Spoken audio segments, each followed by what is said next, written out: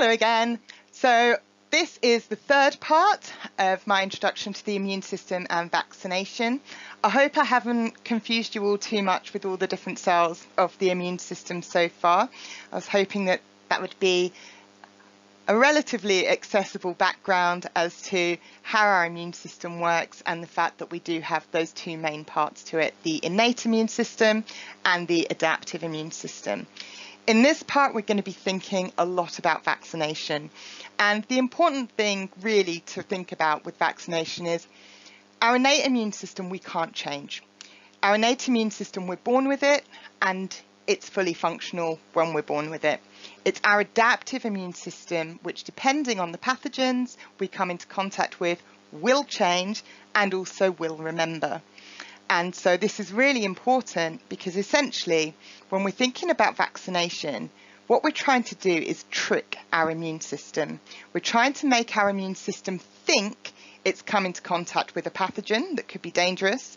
And so all those adaptive cells, so your antibody producing B cells, your T helper cells and your cytotoxic T cells, they will all produce large numbers and lots of memory cells. So then if you actually come into contact with the pathogen, you'll have that very strong response because you can skip out all the early bits, essentially, where they have to be activated by the antigen presenting cells and all of this. And hopefully then you'll have a strong enough response that you won't get unwell, or if you do, it will only be very, very mild symptoms. So again, just to show us where we are on our little immunological journey, we're here on part 3, which is the vaccination part, and the description for that does say mainly me swooning over Edward Jenner and how amazing he was.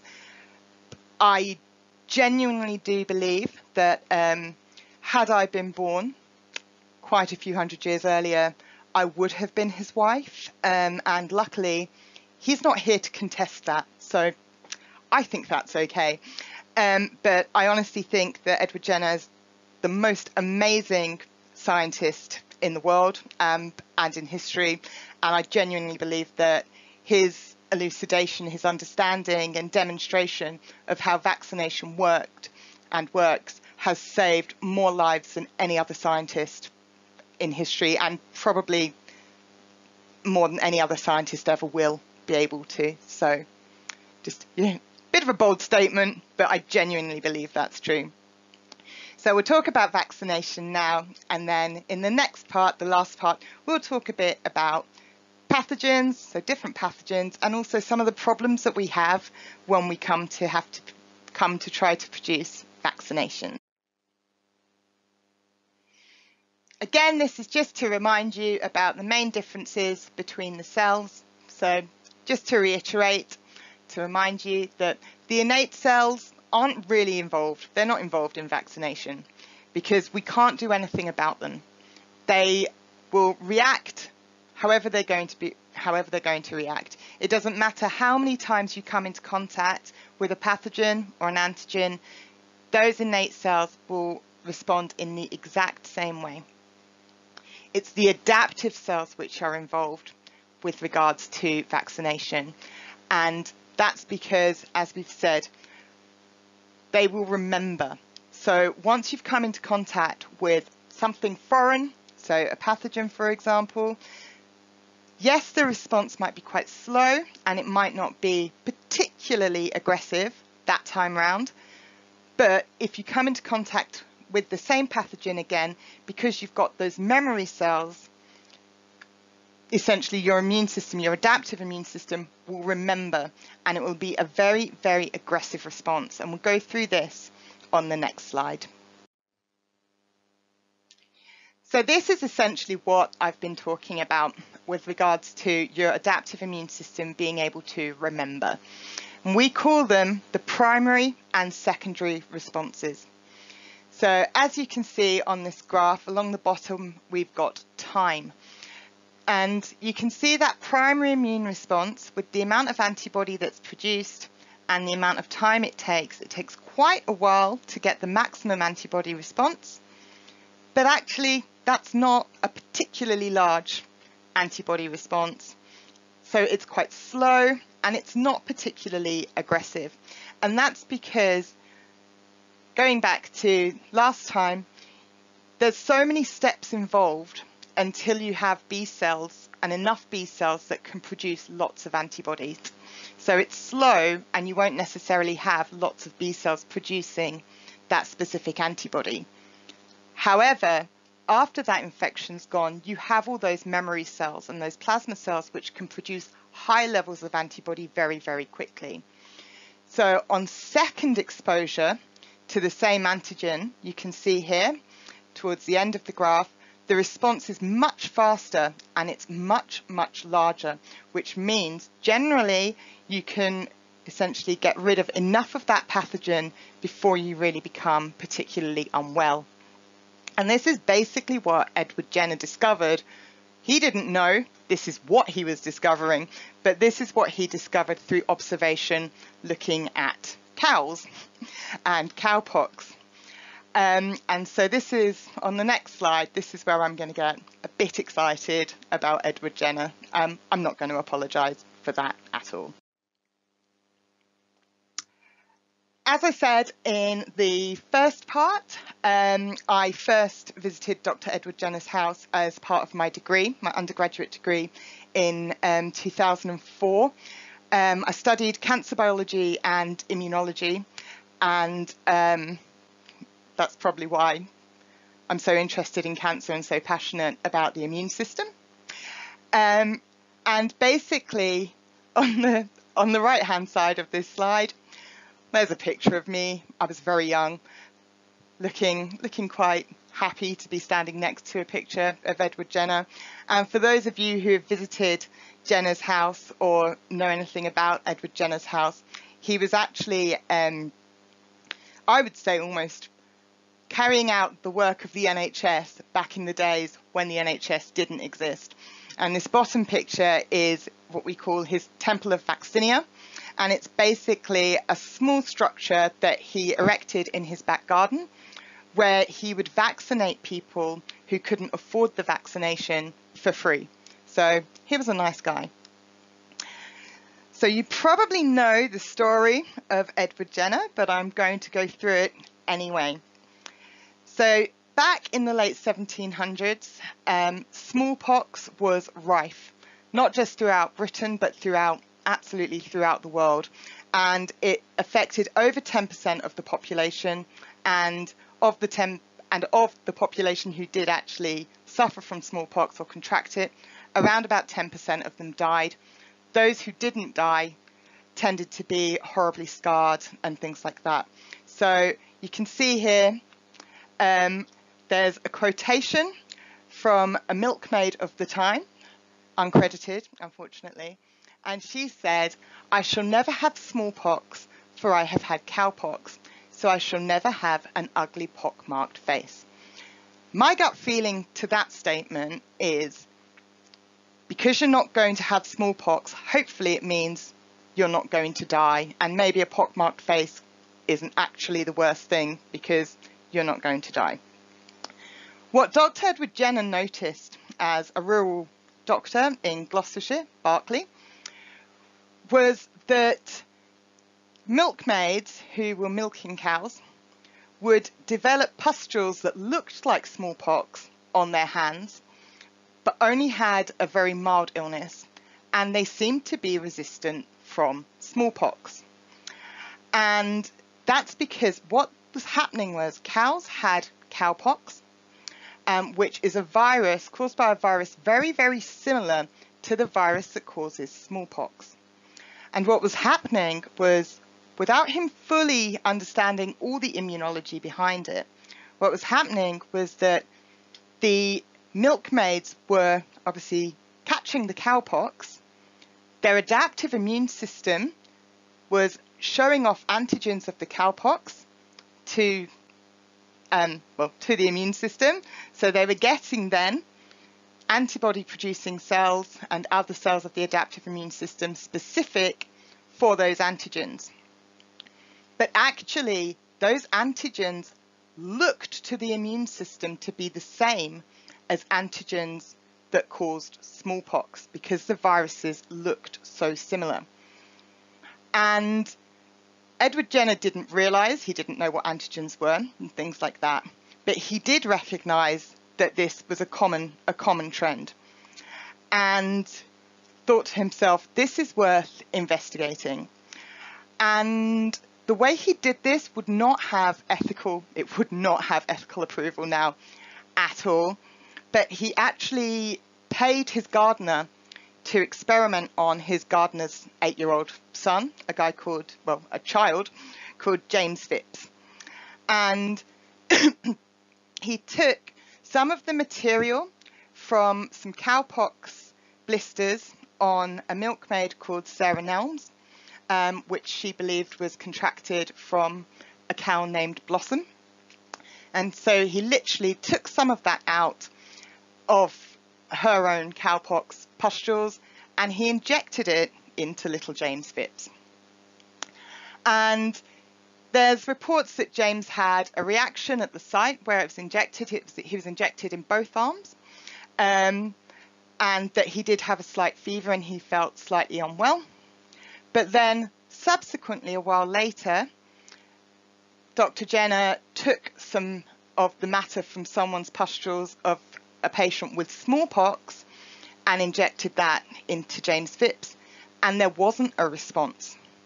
And that's because essentially James's immune system was having then that aggressive secondary response because it thought that the smallpox essentially was the cowpox that he'd already come into contact with. So essentially, Dr. Edward Jenner exploited the adaptive immune response. Subsequently, following that, obviously science improved and we now know exactly how it works, but he started then vaccinating quite routinely and a lot of people, including still experimenting on his son when his own son was only 11 months old. And now we fully know that basically vaccines stimulate the production of antibodies and stimulate that primary response. And so then when you do come into contact with the dangerous pathogen, you'll have that secondary response and you should be protected or relatively protected from that pathogen. And the way that we do this, and we'll talk about this in the next part, is basically they can be made in a number of ways. So often the vaccines will contain dead or weakened parts of the pathogen. So the antigens present on the vaccine look to our immune system as though it's actually the live and dangerous pathogen, but it can't infect and it won't cause us to actually become unwell, but it will promote that primary immune response so that subsequently, if you do come into contact with that pathogen, you'll have the aggressive secondary response and you shouldn't become unwell. And the reason that we call it vaccination, this is just one of my fun facts, is because it comes from the Latin vacca, which means cow, which makes sense given that he derived the first vaccines for smallpox from having used matter from cowpox. So excellent. So subsequently, following Dr. Jenner's discovery, as science progressed, we started to make more sophisticated versions of the smallpox vaccination, and smallpox became the first infectious illness to be eradicated from the globe. And in 1980, the World Health Authority actually declared that the world was smallpox free. The last natural case of smallpox was reported in Somalia in 1977, which actually resulted in death. But that wasn't the last case actually within the world, because some of you may know of the story of Janet Parker. So Janet Parker worked at the University of Birmingham, and they still had a stock of smallpox. And essentially there was an accident in the lab. She contracted it and did unfortunately lose her life in 1978. So Janet Parker is the last known person to have died from smallpox. But the last natural rising cases were reported in 1977. And now there haven't been any since 1980. So I just think that's absolutely fantastic. And that can be accredited to Dr. Jenner's discovery. So just thinking a little bit about certain examples of vaccinations. Probably quite a few of you will have heard of the BCG, which is the TB vaccination. TB is caused by a bacterium known as Mycobacterium tuberculosis, and it's an intracellular bacterium, so it actually will infect inside the cells, and it causes scarring and really quite prolific damage to the lungs. And as with smallpox, before high levels of sanitation, things like that, TB would kill a lot of people, and unfortunately it still does in certain places in the world. And for the TB, the BCG vaccination, this actually contains live strains of a bacterium, but it's not TB. So this is very similar to what Edward Jenner did, because he was using essentially a live strain, so live strain of cowpox, and then injecting that, and it was giving protection against smallpox. And that's very similar to how this TB vaccination works. So it's a live strain of a bacterium, but a bacterium that doesn't cause us any harm particularly. But our immune system misinterprets it. It sees those antigens as if it was TB. So then when you come into contact with TB, you are protected from it. And again, this causes a nice big increase in antibodies that will be specific for Mycobacterium tuberculosis, so for the bacterium that causes TB. And also there's evidence that it also produces high levels of other adaptive immune cells as well. So cytotoxic T cells and also your T helper cells. And because Mycobacterium tuberculosis is an intracellular bacterium, it's important that you have those cytotoxic T cells, because it means that then they can kill any cells which have become infected with the TB. Unfortunately, they seem to have stopped routinely vaccinating against TB in schools in the UK. And I don't want to get political, but there does seem to be an increase now in TB cases in the UK. So I think they should bring that back, if I'm honest. If we're thinking back to viruses, so smallpox is a virus, and we think a bit about the flu vaccinations which occur each year. And this we'll touch again on when we think about COVID-19 in the next part. So flu vaccinations are different each year. Probably most people know that flu vaccinations are different each year. And there's quite a few different types of flu. Influenza A and influenza B are the most prolific types, so they're the most common types. And basically,